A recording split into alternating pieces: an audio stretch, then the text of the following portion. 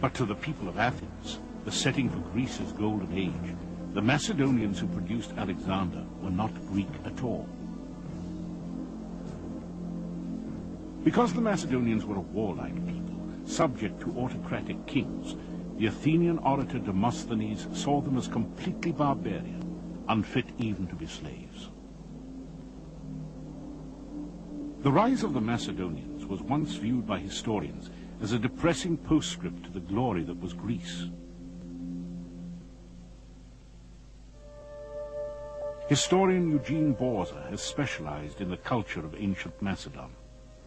What we know about the Macedonians are primarily from Greek sources, or traditions derived from the Greek sources, and therefore we have a skewed view of them depending upon the views of people who were largely their enemies in antiquity.